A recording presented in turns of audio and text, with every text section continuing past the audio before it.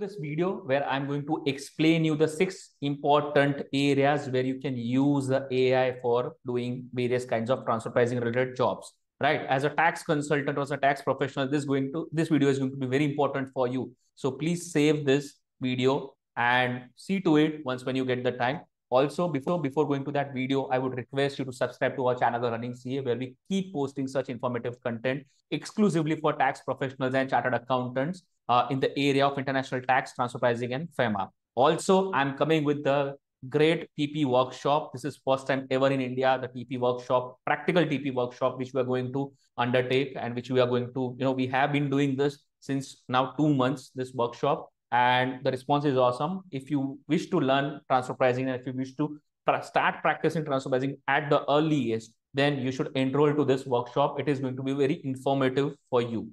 All right. So now coming back to the video, what are the 6 main areas where you can use the AI for doing the transfer pricing job?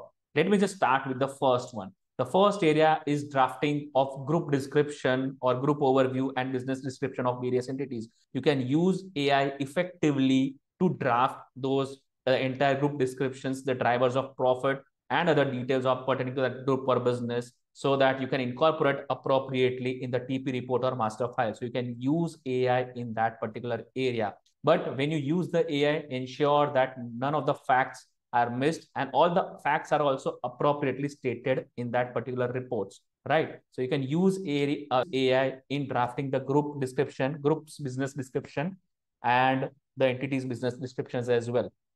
That is where you can use AI.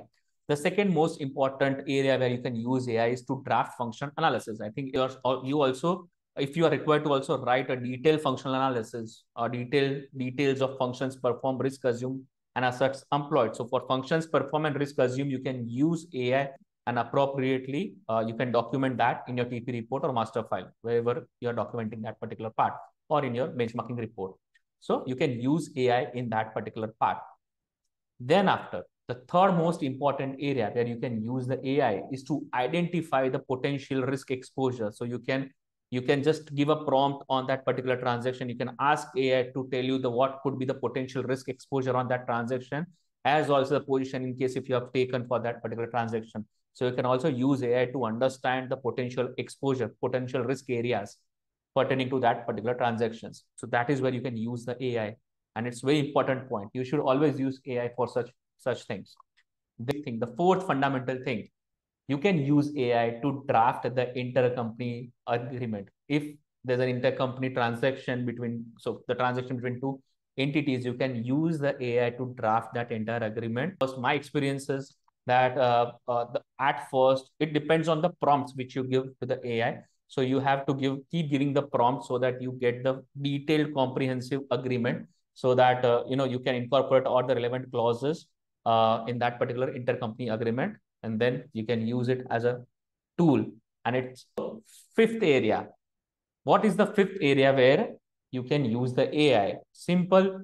Whatever relevant subject or whatever relevant topic or section which you are mentioning in the master file and TP report, and where you are required to describe something about the business of the company or the group, or the other factors or other aspects like business profit drivers or main markets, etc., or something about the product itself, then you can use the AI for particular parts. So in relevant parts of TP report and master file, you can use the AI. Wherever you find that it is useful to use the AI, you can go ahead and use that particular part when you are making or drafting master file or transfer pricing report. Sixth and the most important part, even under the economic analysis, you can use AI to explain the methodologies or the positions adopted, or probably I have also used AI in describing the economic adjustments which I have undertaken on the comparables to justify the positions. So at that so under economic analysis also you can use the AI.